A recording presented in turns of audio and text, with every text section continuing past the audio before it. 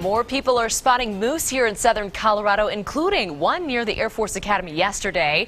It's a story we first told you about last night. Yeah, of course, the moose have been around long before us in our state. So the question is, do you know what to do if you see a moose and it's just feet away from you? KRDO News Channel 13's Eric Fink tells us what experts say you should do.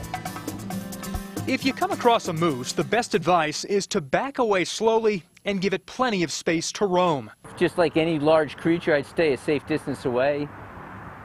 I tried not to disturb it.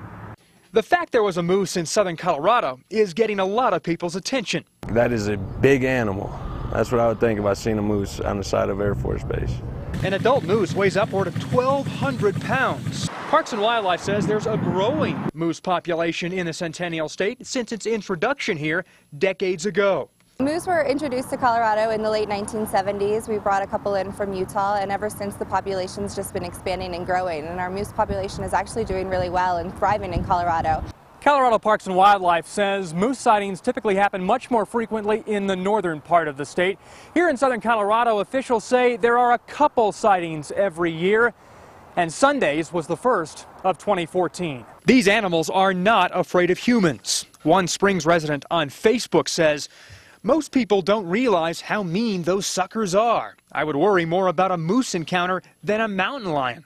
The mountain lions will almost always leave you alone."